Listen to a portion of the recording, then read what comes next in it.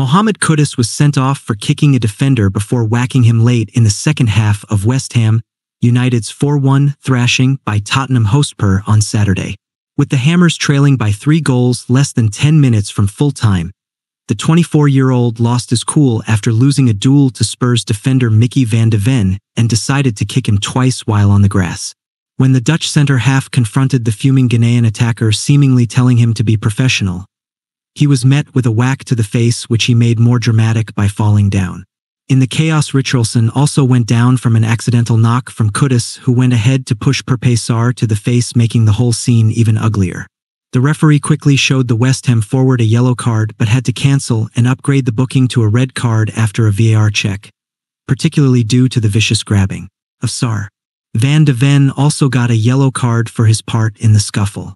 Earlier in the match, Kudus had opened the scoring for the visitors 18 minutes into the match, but Dejan Kulusevski drew Spurs level after the half-hour mark. Yves Bissouma got the hosts on the front foot 7 minutes into the second half before West Ham goalkeeper's own goal handed Spurs a cushion just 3 minutes later. Son Heung-min then fired into the near bottom corner to seal Tottenham's 4th league win this season at the hour mark.